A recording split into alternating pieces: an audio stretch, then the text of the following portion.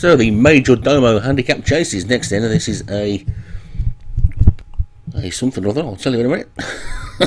It's a 0 to 120 3-mile 1 furlong handicap, and the top one is Standout King, Darren Howes, Uncle Bunge, Obi-Wan, Façon Melancholique, Martin Leedham, Brace for Impact, Graham Clutterbuck, Streets of War, Darren Howes, Cutter Dash, Daniel French, Sister Winning, Doug Warren, Jamaican Ride, Stu Gray, Jenny Black, Alex Cherry, and Heather Oscar, Doug Warren. So just 10 then.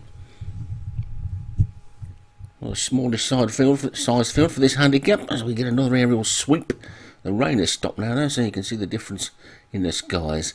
And they're called in under the big screen and away they go. And Uncle Bunge is the first one to show, being driven into the lead by the jockey. Obviously wants that one to be to the fore as they race towards the first of 20 obstacles in this particular race. The first fence is some way off yet. And the second will be the water jump, I think, with Uncle Bunge the leader.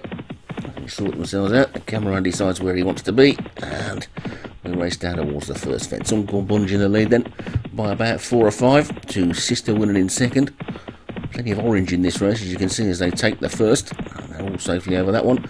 Looks like it might be a double entry race as well. And only 10 runners in a double entry race, so if double entry races are not causing the problems that people thought they would, it's been a complete success in my book as we take the water.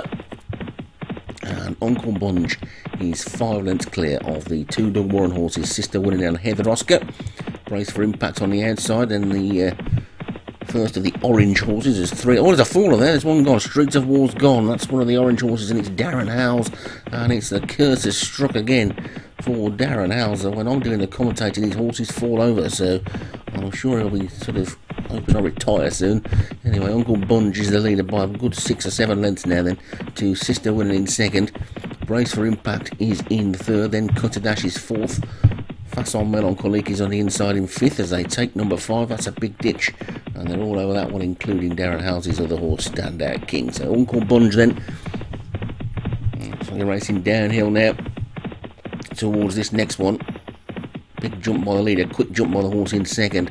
Brace for Impact, and they're quite well strung out, considering there's only 9 of them left, and they've not gone all that far yet. They've still got over 2 miles to race, covered about a mile so far, and Uncle Bunge is the leader racing away towards the next, with Brace for Impact second.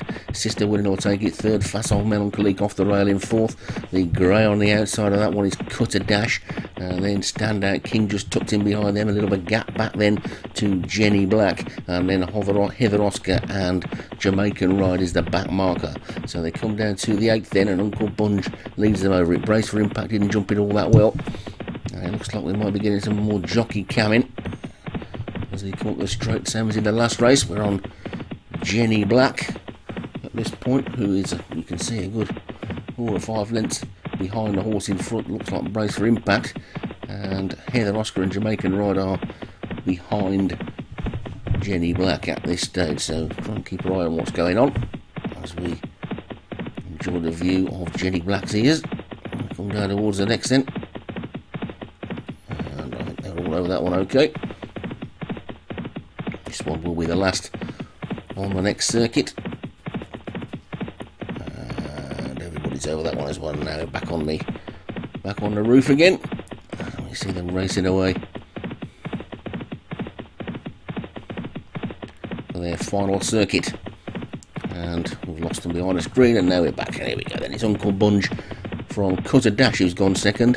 While all that was happening, Sister Winning is third, Standout King is fourth, Façon Melancholique's gone back on the rail again, then Brace for Impact, and still a bit of a gap back to Jenny Black and Heather Oscar. Jamaican Ride pulled up at some point during all the Cecil B. DeMille antics as we take the next, and Uncle Bunge in the lead from Cutter Dash second, Sister Winning third, and then Standout King fourth. Façon Melancholique is in fifth, and then Brace for Impact's Jenny Black and Heather Oscar as they skip over the water.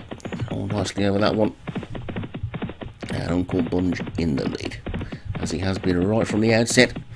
Nothing got within a length of him yet, I don't think.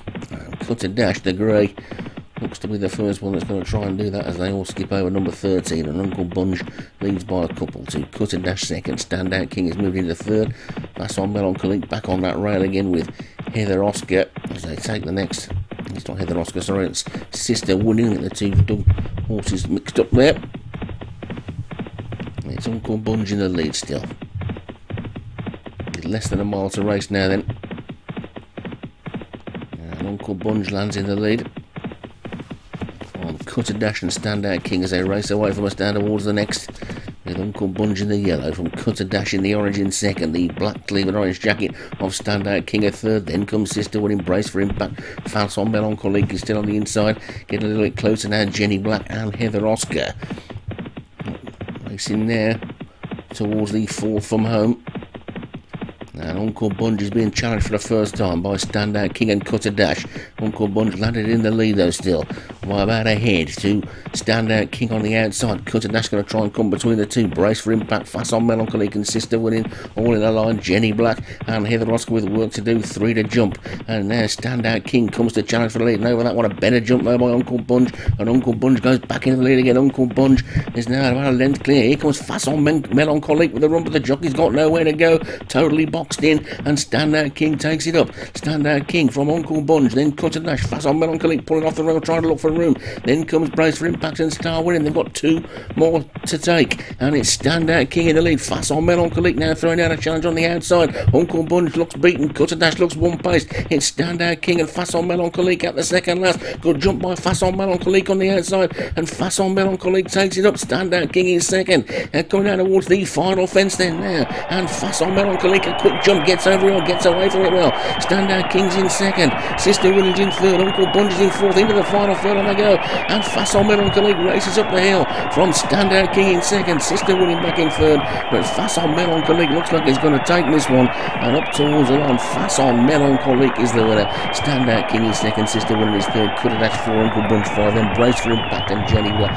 Heather Oscar pulled up towards the end of the race, and well, that was a very strange result there. Fast on Melancholique wins it for Martin Leadham, Standout King for Darren Howell second, Sister Winning for Doug Warren third, Cutter Dash for Daniel French was fourth, and Uncle Bunge for Obi-Wan was fifth. May as well be honest about this. Fast on Melancholique is mine and was supposed to be transferred out in the transfer window, but I didn't get it done in time before the deadline. Just goes to show you never know what's going to happen.